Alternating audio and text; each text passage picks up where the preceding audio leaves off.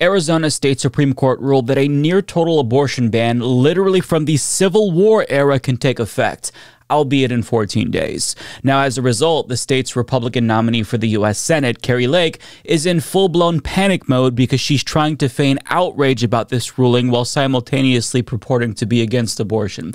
It's bizarre, but we'll talk about her disingenuous tap dance in a moment. First, I do want to get to this decision from the state Supreme Court because it is incredibly draconian. NBC News reports the ruling allows an 1864 law in Arizona to stand that made abortion a felony, punishable by 2 to 5 years in prison for anyone who performs one or helps a woman obtain one. The law, which was codified in 1901 and again in 1913, outlaws abortion from the moment of conception, but includes an exception to save the woman's life. That Civil War-era law, enacted a half-century before Arizona even gained statehood, was never repealed, and an appellate court ruled last year that it could remain on the books as long as it was harmonized with the 2022 law, leading to substantial confusion in Arizona regarding exactly when during a pregnancy abortion was outlawed. The decision, which could shutter abortion clinics in the state, effectively undoes a lower court's ruling that stated that a more recent 15-week ban from March of 2022 superseded the 1864 law. Now, as I stated, it wouldn't take effect for 14 days because this is going to be shot back to a lower court where they can iron out any other constitutional issues.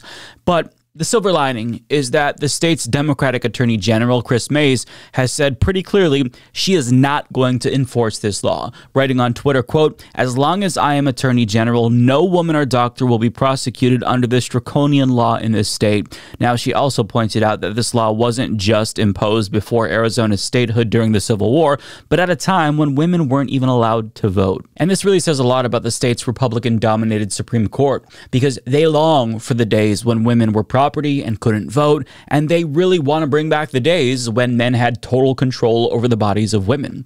Now, if you vote for Republicans, you are effectively endorsing that draconian ideology. Many of them won't say that explicitly, but their actions indicate that this is what they long for.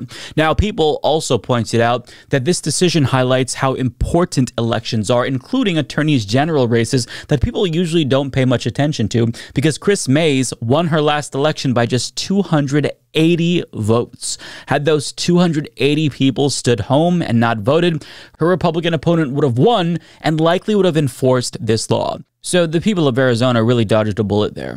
Now, we're going to get to Kari Lake in a moment, but first I want to talk about her former opponent, Katie Hobbs, who's now the governor of Arizona, who came out swinging against this decision, saying the following at a press conference. "It is a dark day in Arizona. Just now, the Arizona Supreme Court issued its opinion in Planned Parenthood v. Mayes, upholding one of the most extreme abortion bans in the country.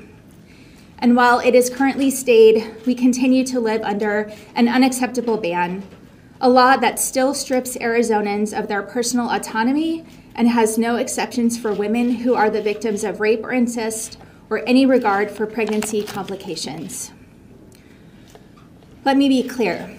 Arizona's 2022 abortion ban is extreme and hurts women.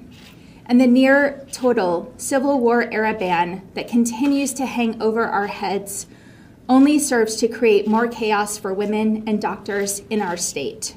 Yeah, everything she said was spot on. And I feel like the lack of exceptions for victims of rape and incest is really the cherry on top of this shit sundae, because the 16 or so states with abortion bans typically do include exceptions for victims of rape and incest. But as we're learning, these exceptions are insufficient, they're overly vague, and they don't give doctors the confidence that they need to perform these procedures without the fear of prosecution. So they're not good, even with exceptions. So with that being said, though, Arizona's Supreme Court just said they don't even want to pay lip service to the idea of exceptions, right? Even though they really don't make that big of a difference in states that have them, they're not even going to pretend. They're saying the goal here is to control women, and they're going to do that by any means necessary, even if it means reviving a literal Civil War-era policy to make that happen. It is just so outrageous, but not surprising at this point. Now, had Arizonans elected Kari Lake over Katie Hobbs, they'd be in a much worse predicament, given the Supreme Court's ruling, right?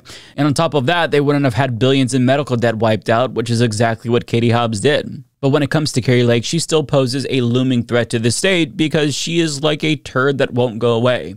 She is now the Republican Party's nominee for the United States Senate. And even though she's still denying the results of her election in 2022, because of course, she is ostensibly now more moderate when it comes to the issue of abortion. I wonder why she's changing her position. Because, like many Republicans, she knows that this is a losing issue and she desperately wants to win.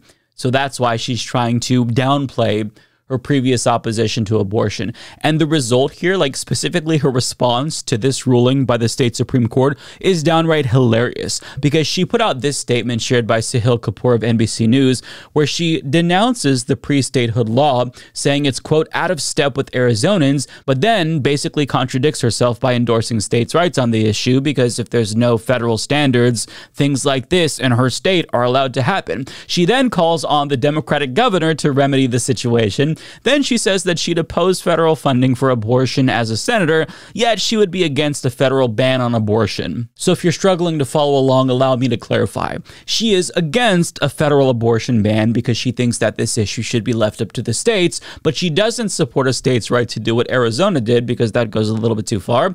But she also wouldn't support federal standards akin to Roe again to prevent states from going that far. And she also opposes federal funding for abortion to assist people in states with draconian laws like hers, because this is a states' rights issue and the federal government shouldn't get involved. Makes so much sense. Thank you for clarifying, Kari. So she is trying to do what Trump did, right? We just did a video about him. He is trying to appease anti-abortion extremists while simultaneously not trying to piss off pro-choice voters. The problem is that she didn't learn from him, because sometimes when you try to appease everyone, you end up appeasing no one.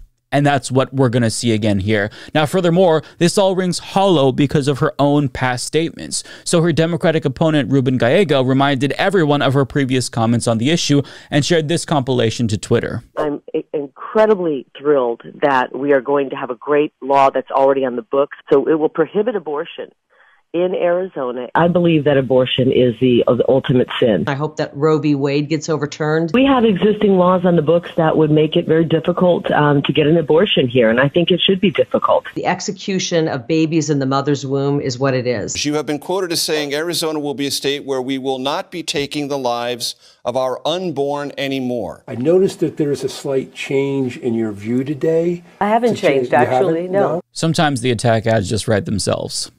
See, it was really easy for anti-abortion Republicans to be anti-abortion in 2022 before they realized how much of an election loser this issue was for them.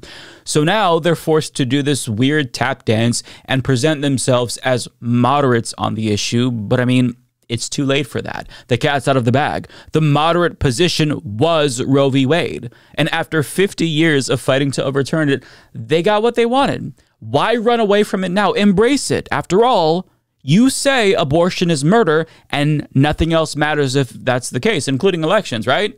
So stopping murder should be priority number one if you really believe it's murder. See what I'm getting at here? They don't actually believe that abortion is murder. No serious person believes that abortion is murder. And to the extent that Republicans are anti-abortion, it's because they either want to control women or they're just pandering to evangelicals, or both. But here's the thing.